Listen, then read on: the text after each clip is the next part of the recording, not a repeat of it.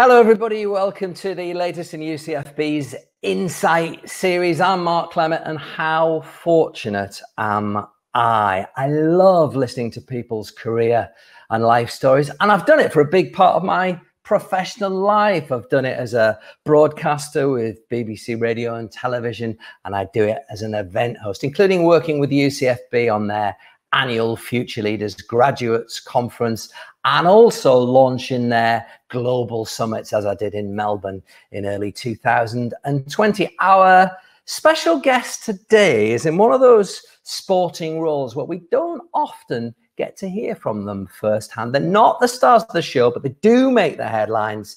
And quite simply, football could not run without them. As we welcome Premier League referee John Moss.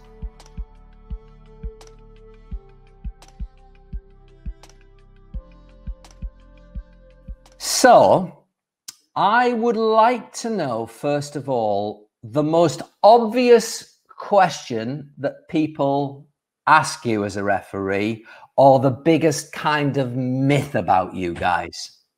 I think the biggest myth is that we carry our red cards around with us all the time.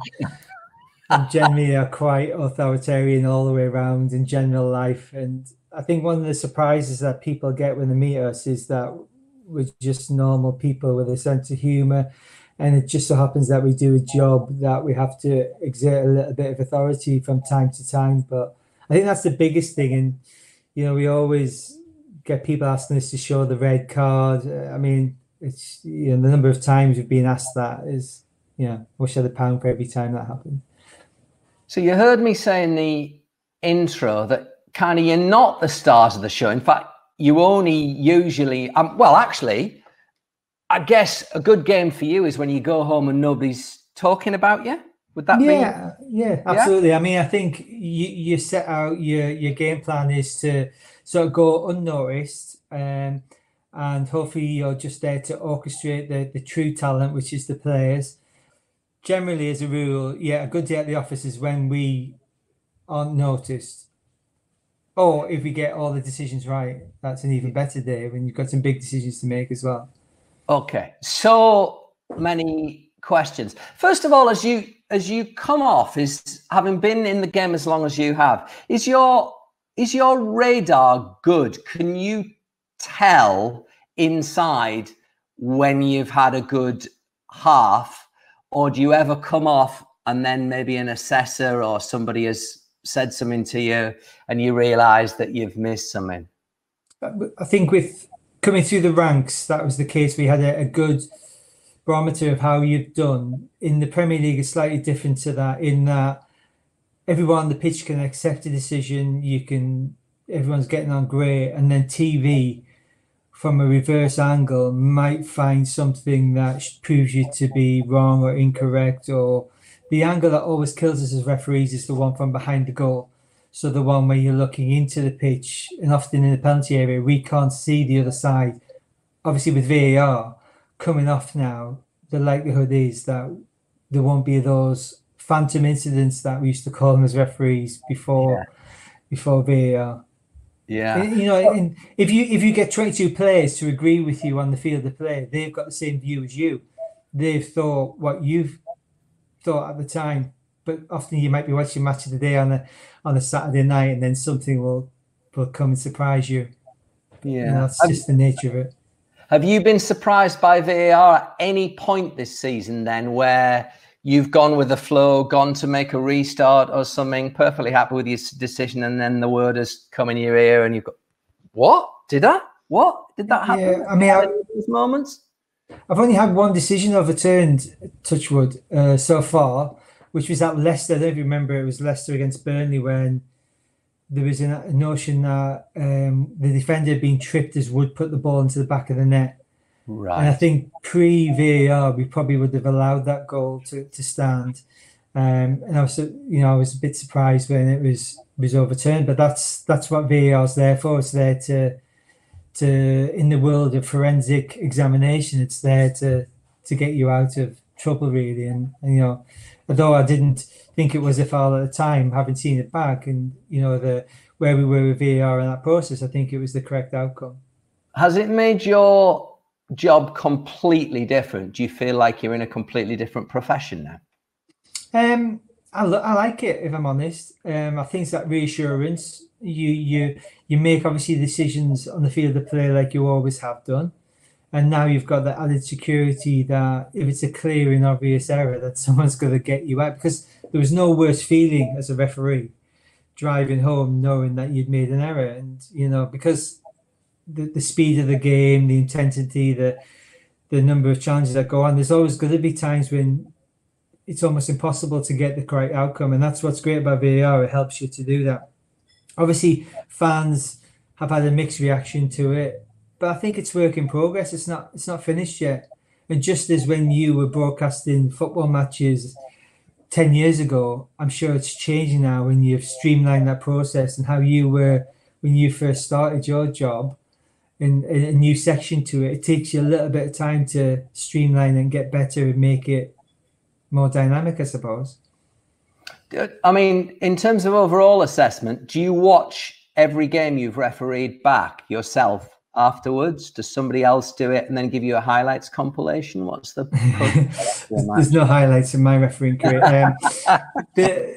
Basically, we get instant feedback at the stadium off the TV guys as we're coming off. Managers have got a 30-minute window to tell you what they think. Generally, they don't come in unless something really contentious has happened. We then get a delegate, an ex-player, ex-manager comes in, talks to us after the game about the decisions and goes through anything that they're concerned about. And then part of the process on the technical side of refereeing is done by what's called an evaluation system. And that's really evaluating every single decision throughout the game, whether it be a throw-in, a foul, a free kick not given. So we have to watch every game back in order to answer the questions that the evaluator might have sort of brought up with us, and then we're allowed to give our opinion on why we give a decision. Was it for game management and things like that? So it's we're forced to watch the games back, unfortunately. And are you quite a stringent sort of self-beater upper? Because from the encounters that we've had, you're a very laid back guy, but are you quite self-critical? Are you looking at your position on every bit of play and assessing exactly where you are and how you ran and who you bumped into? Yeah, I mean, I've got like a dad run, so I try not to try and look at that too closely. I think as you get older, you can put things into context, and where you used to beat yourself up about every single little thing, you realize as you get a little bit wiser that that's not healthy. Yes, you want to get every decision right. And I think it's about when you don't get those decisions right, evaluating and looking at where you were, what you could have done better. But where it used to stay with me for probably a week and I was in a bad mood for a while, it doesn't last that long now. And I can rationalize that a little bit better now and move on quicker. But that's come with time, because you are, as a referee, we're judged on being almost getting every decision right. So you have to be perfect. But in the real world, there's no player that's perfect. Every player does a bad pass, a missed tackle. But when you're playing football, you just tend to forget about those, where we're almost similar to a goalkeeper. A goalkeeper can make 10 great world-class saves, and then one that he just gets a finger to right and it goes in the back of the net, and they're judged on that rather than... That's probably similar to refereeing in a sense.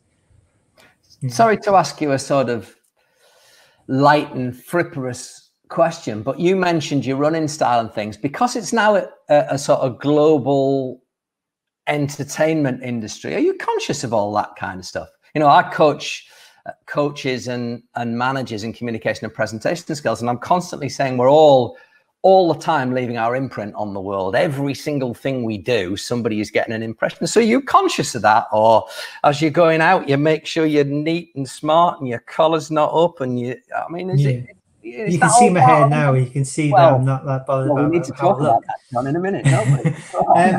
Obviously, you want to, like any workplace, you want to look smart as you go out to the best of your ability. And then we're in the business of communication, aren't we? So one, we've got to be able to communicate with the players and sell decisions, if you like. But we've also got to be able to communicate with the global audience. So we've got to be able to tell them why we're making decisions. And one of the things you do, like you've just mentioned there, you look at your body language and is the message your body's giving what you want to project. So you've got to look confident with decisions. You've got to make sure that your body language is strong in certain situations, and all those things are things that you might self-evaluate on afterwards. And yeah, the running style, there's not a lot you can do with that. You work with, sprint coaches and things like that. You try and make yourself look dynamic, but I think we're really judged on getting those decisions right, and everyone's different. So whereas some referees look more athletic than others, ultimately we're still judged on the same thing, and that is getting key match decisions correct. So are you guys, you mentioned body language. Do you guys do a lot of training into this then, into non-verbal communication, every look, every gesture, whether open, whether pushing people away? You spend a lot of time and energy studying that stuff. Yeah, we'll often look at St George's Park, obviously pre-virus. We met every sort of 2 weeks. We look at clips. We're quite a close group, so we can have honest and open, frank discussions, fierce conversations, if you like, to be able to say that looked good, that didn't look good, this is how it come across. And I think in any organization, if you want to get better, then you've got to have those frank, constructive discussions, haven't you? And if your body language is weak at the time, or if you're betraying the wrong information, then it's something that you need to reflect on. And we work with our sports psychologists, we work with sports scientists in order to be able, one, fit enough to get into the right position, but then once you're there, your body language needs to be strong enough to sell a decision. Because even if you get a decision right and your body language looks weak, the players will pick up on that and not buy into what you're trying to sell. And every one of them will have their own way of assimilating information, will have their own characteristics. So I know you're dealing with the same players again and again. I don't know, how many times will you referee one team over the course of a season? How many times do you think you'll cover? It depends. It depends on if anything happens in the game. But generally, you probably do your Man United, Man City 4 or 5 times a season. And then, some other clubs you might only visit once. I mean, I don't referee Newcastle, coming from that part of the world. So that means I probably get other teams more, because that's one team I can't referee. Yeah, I get you. So do you study or have info packs on the individual teams, the player characteristics? Is that part of your match preparation, that a certain player will do certain things in certain situations, will maybe be more physical, somebody else will be more mouthy? Have you got kind of profiles on everybody to ready yourself to go? No, I think it's more generally from a refereeing point of view where we're going to stand. If corners, we might have things like where teams line up for corners and things like that. Where fouls are committed. If someone's doing something in the penalty area, we might be looking closely at that. But I think you build up your relationships with players over time. So you've got to get them to trust you, and you'll make mistakes along the way about how you speak to players and how they react to you. But that's part of life's experience, isn't it? How I was as a referee 10 years ago in the Premier League is very different to that now. And, you're a bit worried when you first start in the Premier League, but now you're a bit more laid back. The players trust you. You've got years of experience. You're not always going to get on, but at the end of the game, generally it's a handshake and a laugh, and we move on to the next game. And that develops over time, just similar to what you do. I mean, we've known each other for a long time now, and, we've always got on well. There'll be people that you have to work harder with to build up that, whether you're interviewing someone, there'll be some interviews that are easier than others. And similarly, it's the same for us as referees. We're always trying to build relationships and find out how players work, and, so we can get the best out of them, really. I think your coffee's ready. That's my daughter, that, mate. We've got 6 people in our house at the moment. 2 of them are back from uni. Oh, right. And 2 younger children who are still homeschooled. But right. But still, you didn't trust any of them to clip your hair. You decided to do it yourself, mate. Well, I got a little bit done at the sides there, but yeah, generally we all, the 3 of us had a bit of a head shave, so it passed an hour that or 2. Got a lot of time to fill in. So here's the thing: what's the buzz then? So we've established you're not the stars of the show. We've established you've had a good game if you're going home and there hasn't been too much controversy. So I guess the fundamental thing is, why do you do it? What's in it for you? I think when you first start refereeing, I always played football and then sort of fell into refereeing through teaching, but and it was a bit of a strange transition, really. It was, you went from team sports, playing a lot of football with all your mates, socializing afterwards, and then you start refereeing. It's a very a lonely place to begin with because you're by yourself. You're often sitting in the change room waiting to go out there and referee. When I first started, it was Sunday morning football, Saturday afternoon, like lowest level, and it takes you a little bit of time to adjust to that, and then you start working in teams. So when I started working as an assistant, right down the ranks, semi-professional football, referees talk about different things. They talk about whistles when I first started, and it was like, oh God, this is not for me. And then sort of 6 weeks later, you're doing the same conversation. And then football sort of evolved, and it went from being a hobby into a job. And, there's no greater feeling as a referee in any game of football, being part of, especially in the Premier League, you've got probably the best seat in the house. You're right involved in the action. You see some fantastic goals. There's the buzz there when you walk out with the ball in the crowd. Football, I love football. So I would go and watch football. I go and watch Sunderland when I haven't got a game. And that excitement when the teams walk out as a fan, that's still the same as a referee, but you have to be part of that. If it's a big game, then you've got all the drama that's associated with that.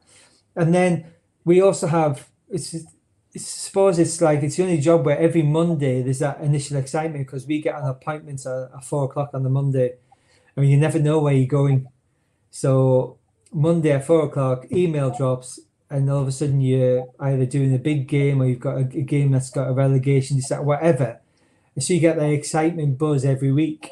So that's what keeps you alive. And I suppose it's football. You love football like I do, and it's in your blood, isn't it? And if you can be involved in the highest level, then surely that's the buzz from that, really. So you don't know where you are in the pecking order of referees. You don't have a feel for where you might get sent. You wouldn't have a certain kind of style that might suit a particular sort of battle going on. Yeah, obviously the guys who our management team who select the referees will take all that into account. Sometimes as a referee you're in form, sometimes you're a little bit out of form. Sometimes as a referee you see the ball and it seems massive and you find it really easy to make decisions. Other times it can seem like the size of a marble and you're fighting for every decision, and every throw is a ricochet with about 4 different hits and you're fighting for every decision. Obviously when you've been in the Premier League a long time like I have, then there's more, you can do most games, and it's not a case of being where you are in the pecking order. It's just which is the right match official team for that game, and it can be past games that you've had, relationships with the teams and things like that, how when you had the team before. There's lots of things to take into account, and so we don't know exactly where we're going. You can have an idea if you haven't refereed a team for a while that you could go there, but generally it's a surprise when it comes through. It's exciting. It's like Christmas every Monday. Wow. Do you still suffer nerves at any point? No, not really. I think it's good to be a little bit up for a game beforehand. I suppose nerves. How do they manifest themselves? How would nerves affect you? I think it's more of an excitement. You're about to go out. We have a very clear warm-up procedure. We've got people in our change room. We've got masseurs. We've got people in and out, match day managers, team sheets, meetings with captains, warming up in the stadium beforehand, and then sort of 8 minutes to we get the nod from TV that we're ready to go, and we do our last preparations as a team of match officials, and then you're walking out and you're in the tunnel. You can feel the vibe of the game already in the tunnel. If it's a bigger game, then there's lots at stake. Then there's pressures from both teams, and you can feel that sometimes in the tunnel, and then you're walking out and the crowd are up and you're getting to go. But in terms of nerves, I think it's more of an adrenaline rush as you walk out that's controlled, knowing that you've got to go and do a job and you've got to be on your mettle from the first second, because you could have a big decision after 8 minutes or 1 minute, and you've got to be ready and switched on. I mean, throughout your career, have there been moments, and there'll be lots of people that are maybe at the start of their career in their various job roles that will take inspiration from this. Have you had some of those kind of act as if moments where you've had to give yourself a stern talking through to sort of get out the other side and walk into a room or out on a field and, you know, you're in control, even though inside you're or below the surface, the little duck feet are flipping along? Yeah, I think it's always when you're making decisions in front of millions of people. I mean, there's not many jobs where the level of scrutiny that we're under from a global audience. Imagine you going to work and people being able to judge every single decision you make in that period where you're at work. So yeah, you touched on it earlier, that body language appearing to be calm when inside you might be feeling completely different. And there's times when you've made an error because of the reaction of the players, because of the crowd. You can sense that you've done something's not quite right. And it's about then moving on, parking that decision and being strong enough to not let that manifest. Because what you don't want is a series of poor decisions based on one because you're still thinking about it. So what's really important as a referee is that ability to park a decision. And that's where our sports psychologists come in, to park a decision, move on really quickly and make sure that the next one's the correct one. And you take strength from that. And that develops over time, that strength of character. But it's like any workplace, isn't it? Some days you have good days at the office, some days you have bad. And in the best people and the ones that do well in any workplace are the ones that are able to reflect on it and then put it right the next time. There's no point in dwelling on things. It's best to move on, I think. Yeah, well, I agree with you totally. Although, you know, I remember hosting an event with a Red Devils pilot, and they're so close when they fly in formation. I said, mate, I made the audience I was with on that day put their hands up and said, who's made a mistake at work in the last 24 hours? And virtually 95% of the room put their hands up. And I said, mate, you don't have the room for error. So it's strange, the margins that apply to different roles across society, I guess. Yeah. I mean, but we're judged so critically. I think that's what amazes me, that people evaluate our performance based on a high definition, slow motion replay from an angle that we don't have. You know, the statistics show that we get sort of 99% of those decisions right at high speed.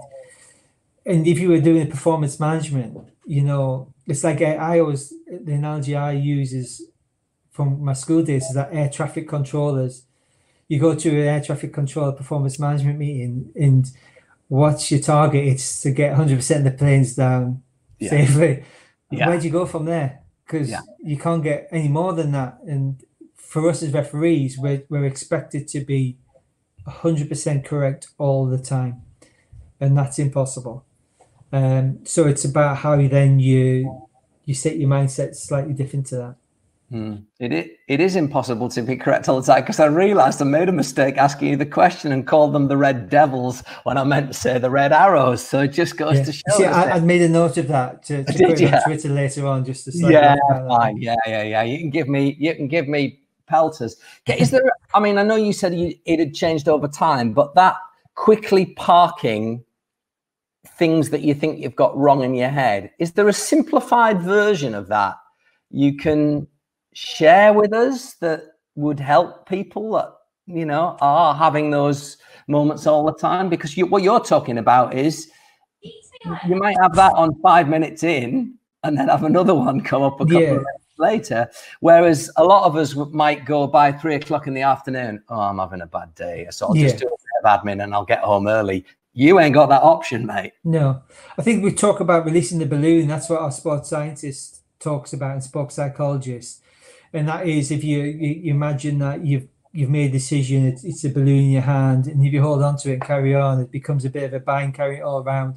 So it's releasing that and trying to get rid of it as quick as possible, so that you're then in a fresh start. And don't get me wrong, you will start thinking about stuff if you dwell on it. But because our game is so fast and moving forward, then we haven't got time to think about that. We've got to be able to release it. We've got to be fully focused on the next decision.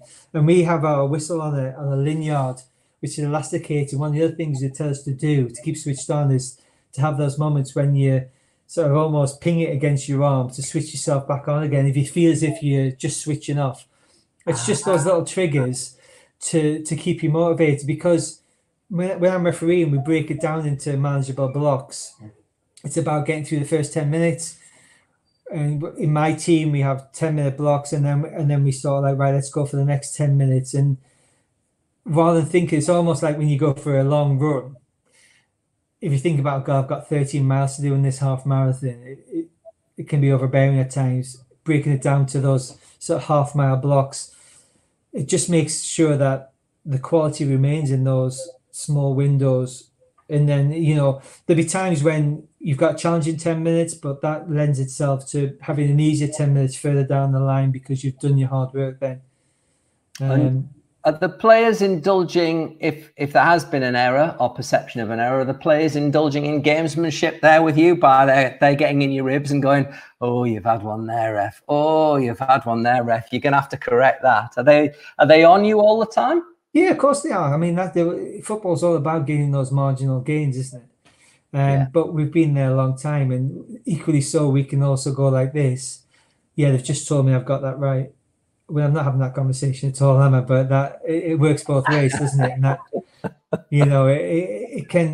it's all about, it's a duel in a sense, isn't it? Football, it's two teams battling against each other. It's players, it's crowds trying to get an advantage over the other opposition, and we're just part of that tapestry, aren't we? And we try, and players try to cajole you. They'll know what they're going to get from me. I know what I'm going to get from certain players, and it's that battle that we have during the game to try and get the most. I want those players to work with me.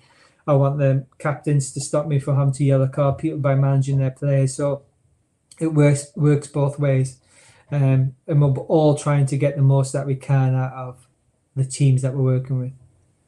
You, of course, have another asset, which is your face, your refereeing face, which you shared with me when I came to see you for a Football Focus feature. I had to get you to do it twice. Are you able to? Do you need a moment? I can switch it on like that. You see what I mean? Yeah, there it is. It wouldn't be out of place. Was it a Ben Stiller movie about a male model or something? I think he used Zoolander.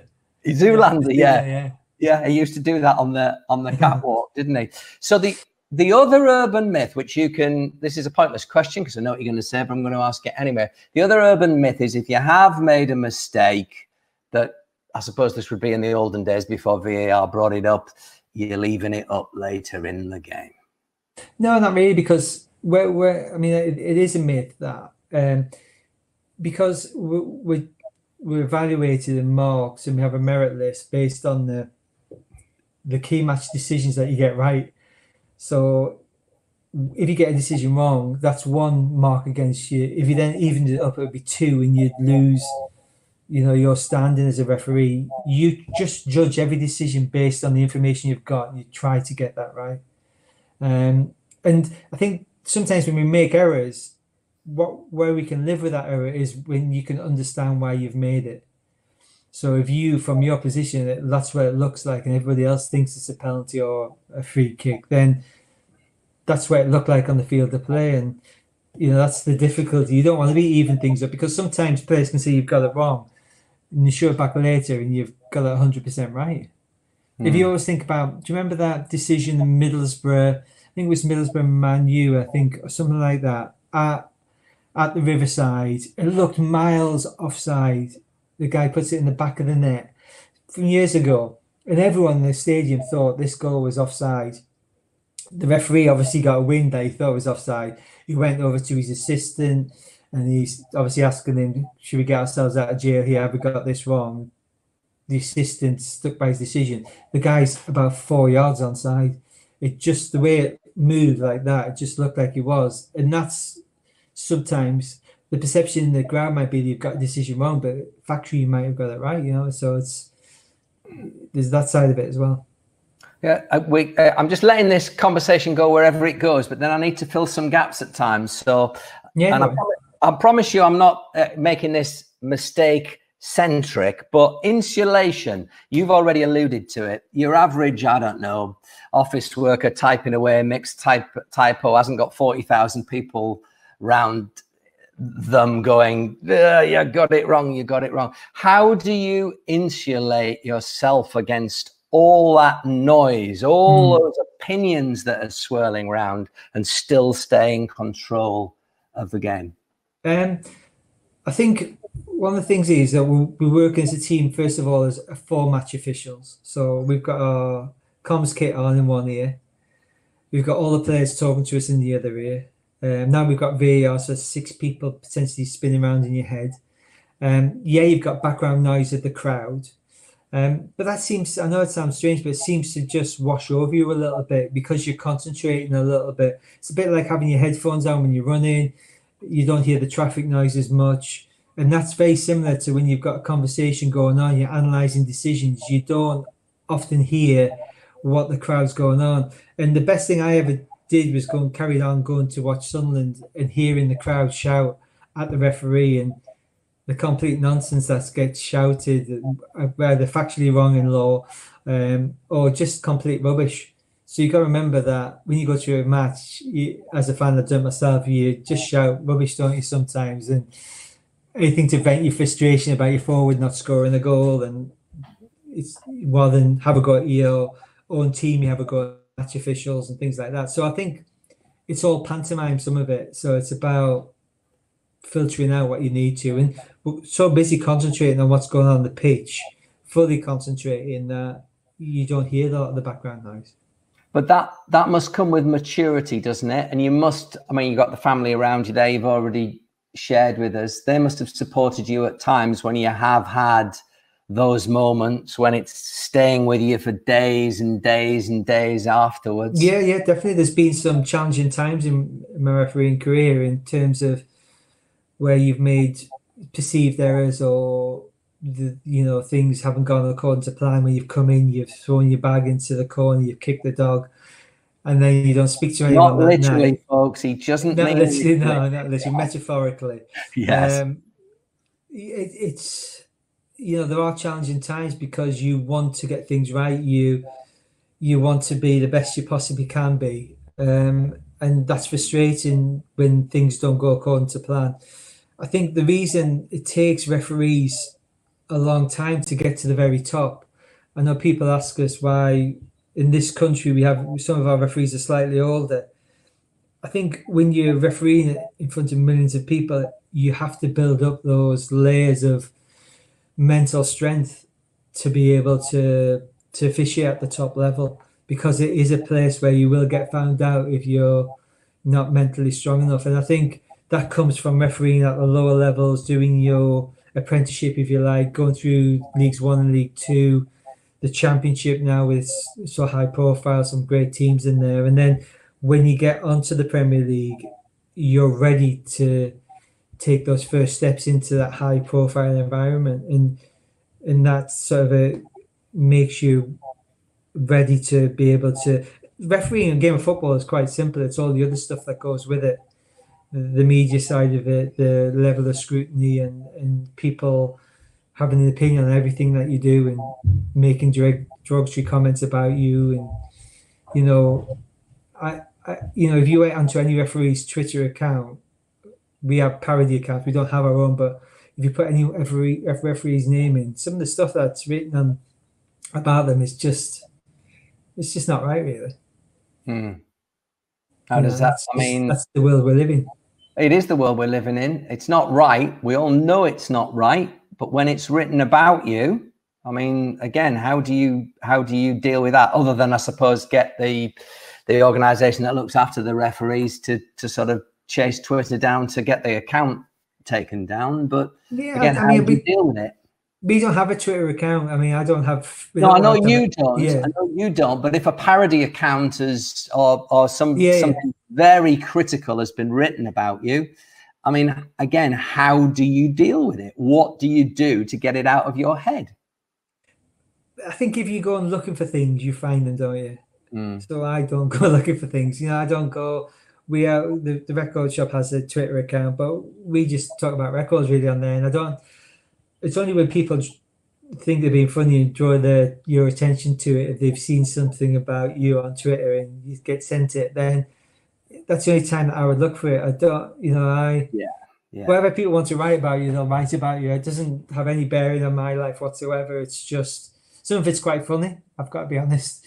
Some of it is amusing, and some of it is just like, they've got nothing better to do with the time, then that's up to them how they want to spend it, isn't it? And that's more a reflection on society and that person rather than on me as such. But yeah, I don't really bother looking, to be honest. Yeah, you've got to be enormously thick-skinned to have achieved what you have, John, surely. I think it's not a case of being thick-skinned. It's just, if you go looking for everything that's written about you, generally people write negative things. Well, you never get a great piece written about a referee. That's the nature of how referees are perceived around the world, not just in England. So it's a case of anything that's going to be written about referees is probably going to have a negative slant based around mistakes, whatever. So I think it's about compartmentalizing that in your brain, thinking, well, if that's what it's going to be, then don't go looking for that. And you just got to believe that what you're doing is good, and you're doing it for the right reasons, and you make decisions based on that. And often what I find fascinating is when people actually get to speak to you and ask you questions away from football, and if we do an after dinner or whatever, and people have a chance to speak, the perception of referees is completely different. They think we're a certain type of person, and generally we're not. We think that we want to spoil games of football. Of course we don't. And I think as refereeing goes into the 21st century, I think one of the things that we need to work hard on is changing that perception. And, I think having more avenues for you to get to know the referees. And I don't mean that to make us a little bit more infamous or whatever. It's just a case of having the opportunity to explain things, and people are fascinated about refereeing. They're fascinated about why decisions are made, what you have to do, and the training that you have to undertake. And I think that would benefit football in general if people had a bit more understanding of why things are done. Will you take us back to the start? It's probably a question I should have asked you about half an hour ago, but you've mentioned your long career in the game and how long it took to get to the Premier League and the amount of time you spent there. Just give us a whistle stop around the steps that got you to where you are now, please. And don't forget to mention that you were James Milner's PE teacher, because obviously everybody saw the headline when you sent him off Liverpool. Yeah.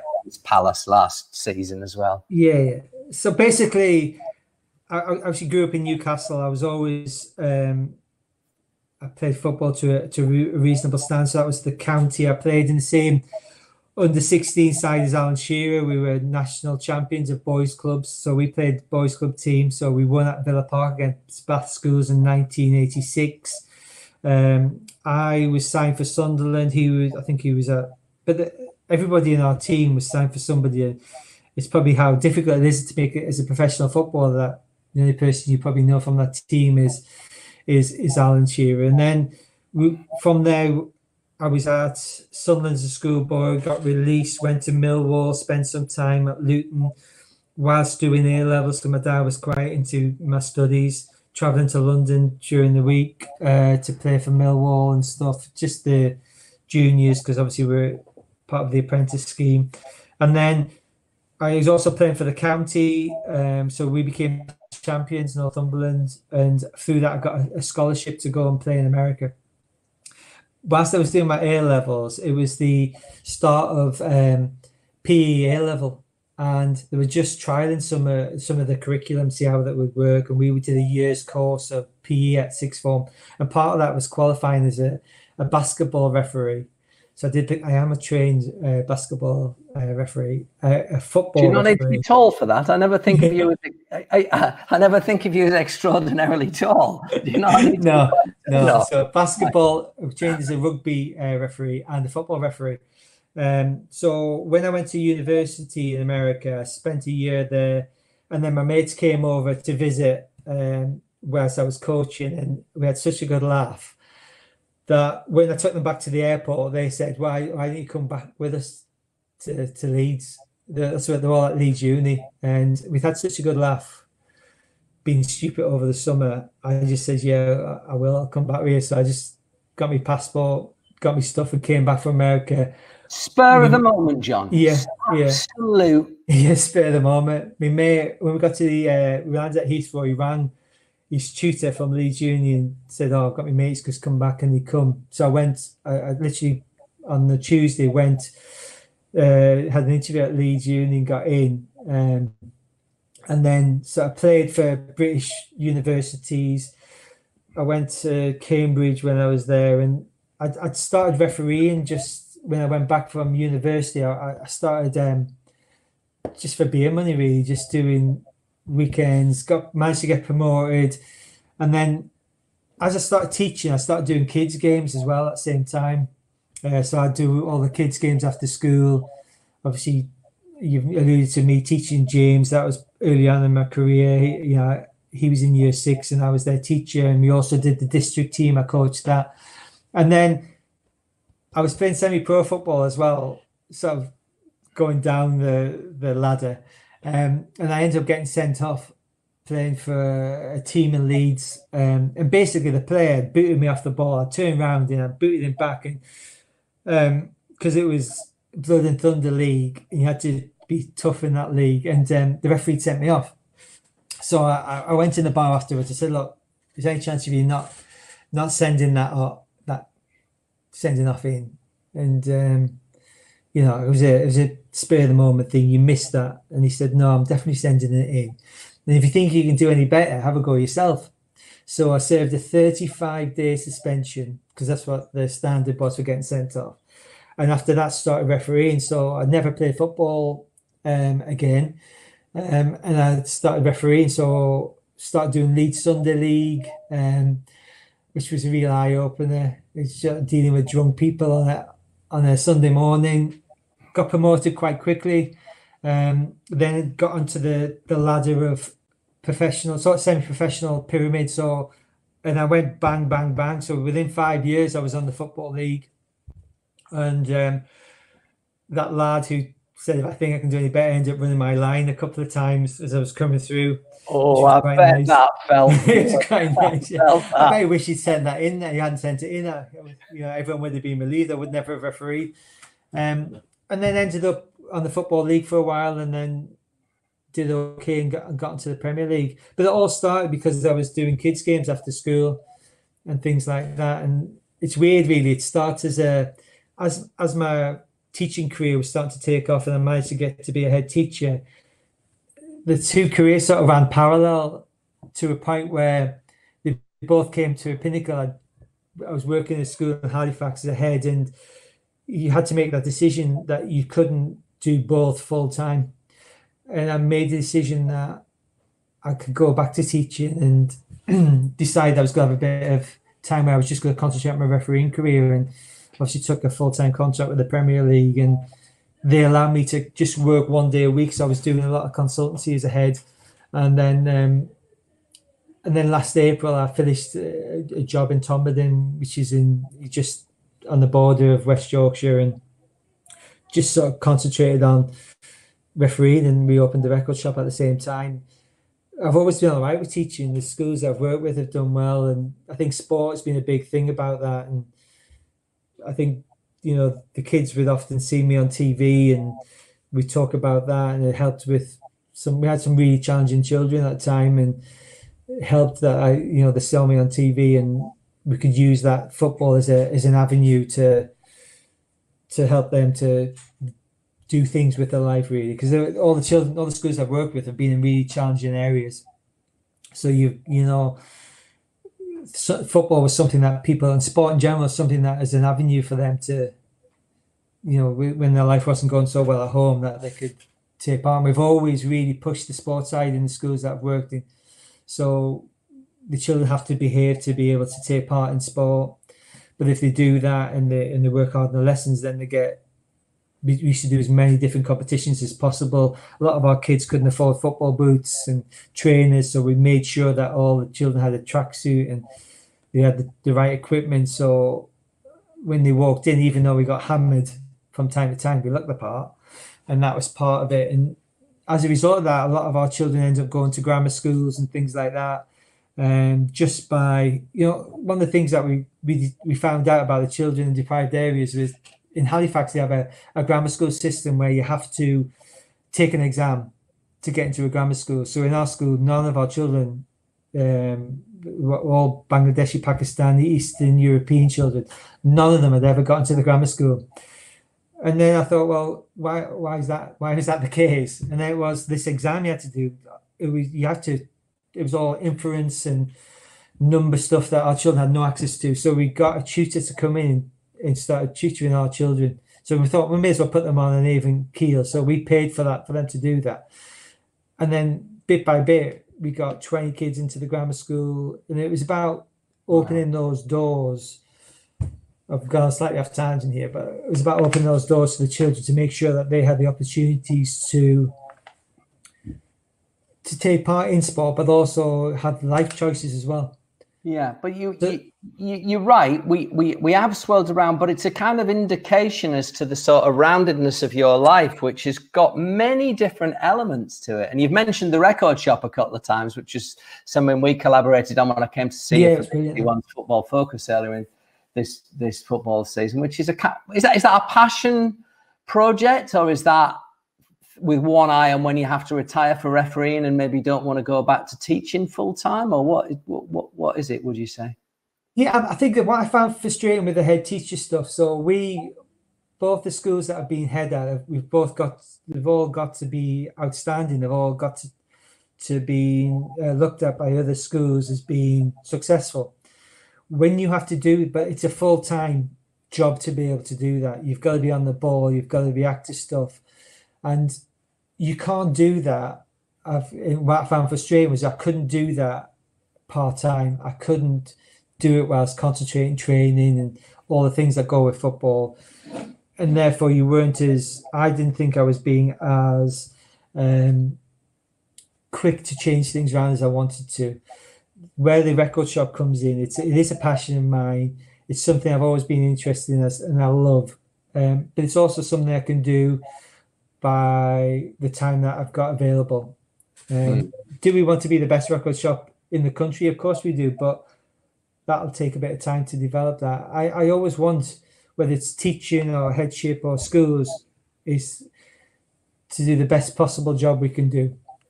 And I am passionate about the teaching side of things and education, but it needs to be a fully focused thing. I can't do that just with one eye on it. And I think to move things around and to make a real difference, you have to give a lot of your time to do that. And that's something I might go back to. I don't know. There might be jobs in football. I think a lot of transferable skills. Or to me, it's about managing people. So whenever I went into a school, it was always in challenging situations. Either the head had left, there was trouble at the mill, there was something going on. So I had to, one, get staff to work with me. I had to, two, get them to believe in the vision that we're trying to get to. So often it's about taking barriers away to stop people complaining. So one of the things, the government have a thing called PPA, which is planning and preparation time. So every teacher is allowed 10% of their curriculum off to plan. So what would often happen is there would all be timetables. You have to get cover into that class. Within that class, some of the lessons would suffer because you've got a substitute teacher in there, supply teacher in. There wasn't a flow. So I decided that, and often teachers wouldn't go home. They would spend time in school. A child would misbehave. They get distracted from that. It gives them something to complain about. So I thought what would be better is, why don't we start school early, finish slightly later, but why don't we finish on a Friday afternoon at 12 o'clock? The children can stay at school and we'll just do sport, we'll do art, we'll do all different clubs, and we'll get people in to do that. which doesn't need that skill set to do that, control children doing things that are like, and all the teachers can either stay in school, do all the work so they get the free weekend, or they can just go away for the weekend, but know that they've got that to do. It's a different way of thinking about PPE, but one, it saves money. Two, children are getting something out of it. And three, it gets the staff on board. And I think football, record shops, teaching need to think outside the box. We've always done things in a certain way. We've always done refereeing in a certain way. And it's about thinking about how we can change the perception of referees, change the perception of teaching.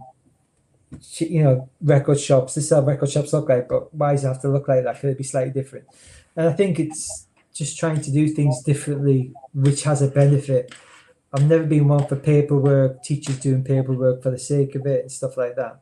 I know I've gone off tangent here, but it alludes back to those passions really. And this comes back to referees. We're not just cardboard cutouts. We do think about things, but we also have a personality, and we have a sense of humor as well. But I think anything in life, you've got to have a passion about something to make it work. And we're passionate about refereeing in football, just as the supporters are. I hate it when Sunderland get beat. It puts me in a bad mood. I hated getting beat as a footballer.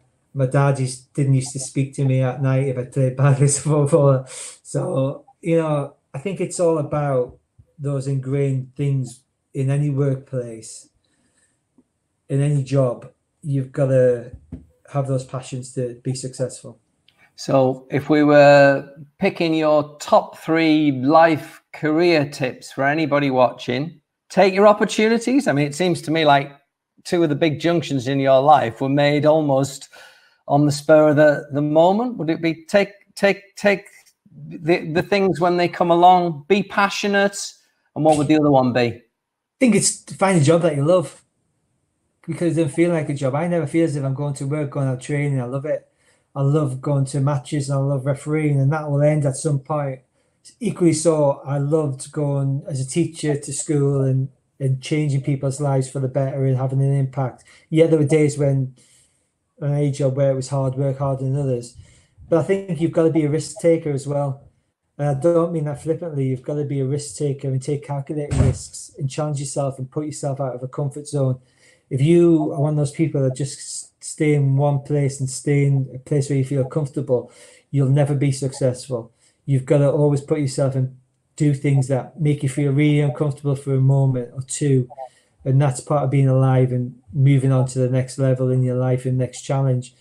You know, there's always going to be times when things don't go according to plan, but it's about bouncing back and believing in yourself and taking the next steps forward, really. No, John, we started this off by saying we don't get to hear from you guys very often. I wish we did, because that was fantastic. Thanks for joining us. Thank you.